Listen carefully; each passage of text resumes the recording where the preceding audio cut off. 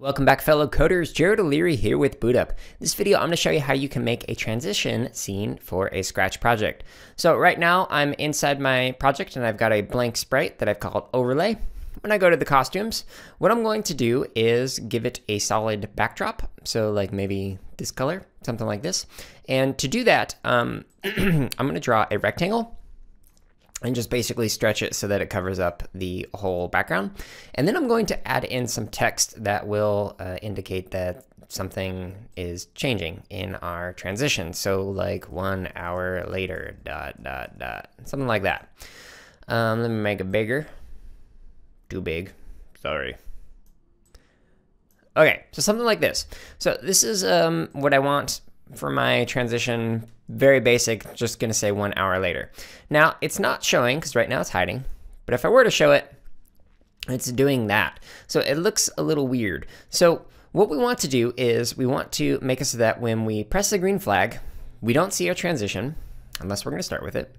And we want to tell it to go to the center of the screen. So we're gonna say go to 0, 0. So hides, goes to 0, 0. Okay, now to make the message appear, I'm gonna have it so that it fades in and then fades out. So it's gonna be like fade in, 1 hour later, fade out, goes away. So to do that, I'm going to create a message. So the message is going to be fade in, fade in. So when I receive fade in, I want to make sure that we cannot see this. So we're going to set the ghost effect to 100. So this will make it invisible. And I want to make sure that it's in front of everything. You noticed earlier that when it was showing, the crab and the curtain is in front of it. So we want to make sure that it goes in front, boop, so that it covers up everything else. And then we want to actually make it so that it shows. So when we start, we don't see it. Now when we do the fade in so far, when we click this, it's going to have it set the ghost effect, make it go to the front, and show. Now to actually make it fade in and out, we're going to change the ghost effect by like -4. And so we could do that. That was supposed to go inside of it, but okay. By 25. Okay, so fade in, we run this. So it made it appear 1 hour later. And now we're going to create something that is similar to this for the fade out. So we're going to create a new message in here under the events. And this one is going to be a fade out. Dun, dun, dun. And we're going to repeat so that it will change the looks, add to the ghost effect. We're going to repeat this 25 times.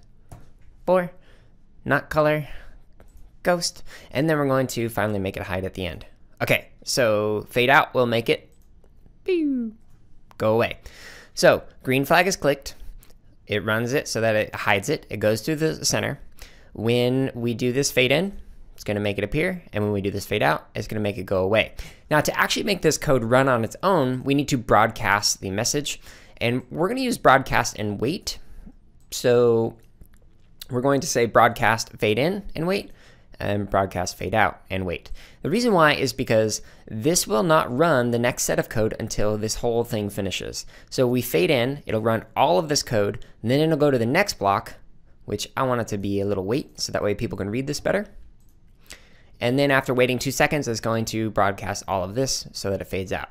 So to run this code, we simply use these blocks in this order, so that way you fade in, wait, fade out, and you can do this on any sprite, so it'll make it say 1 hour later, wait 2 seconds, and then make it fade out. So that's all the code that you need. Pretty simple, right?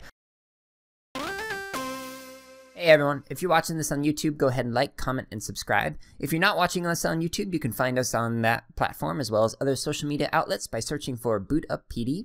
And if you're looking for more free lessons, projects, and resources for teachers and students, visit us at bootuppd.org, where you can also learn about our high-quality professional development.